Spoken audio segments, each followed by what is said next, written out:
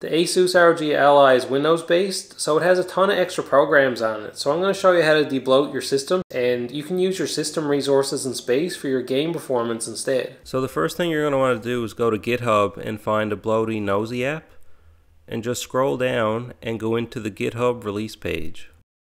Here you can download the zip file. And when you got the program open, there's a whole bunch of stuff that's checked out to be deleted, but I wouldn't recommend deleting everything, so I'll show you what to keep unchecked. You'll want to keep this TPM 2.0 checked. That's kind of like Windows background boot up stuff, so uncheck that. And then you have Microsoft OneDrive. So I really don't like OneDrive. I don't use it at all. I know some people use it for their save games, but I'm going to leave that checked to get rid of mine, but you can uncheck it if you like. Under gaming, the only thing I really would recommend keeping is the DVR feature, because that's like recording your Xbox footage and stuff like that. So uncheck that, but the next couple of things are just more crap you can get rid of. The next thing you want to uncheck is this Linux item. You can just ignore that. Now, under the last option, you want to uncheck these, but you have to configure high. So just right click and say configure this app. And you can see that you have a bunch of apps installed over on the left, and you can move them over to the recycle bin one by one if you want to go through it manually. And you can see there's all kinds of stuff in here you don't need, like Microsoft Teams.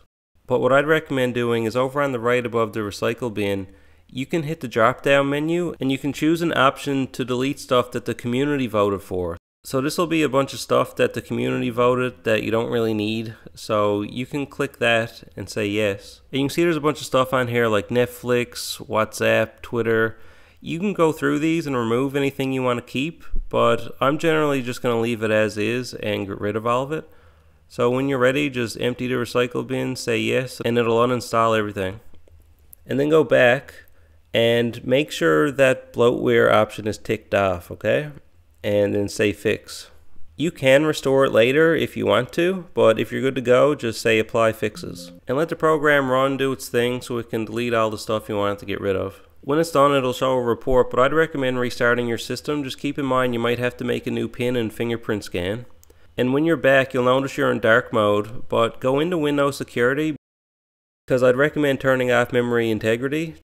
Just go into Device Security and then Core Isolation, and turn off memory integrity again. This is a setting that people generally recommend keeping off to enhance the ROG Ally's performance. You can see that before I did this, I was using 36% memory in the background, and after I did this, it's down to 31%. And we're also saving a bunch of space and resources for your games. So if you found this helpful, like and subscribe, and I'll see you in the next one.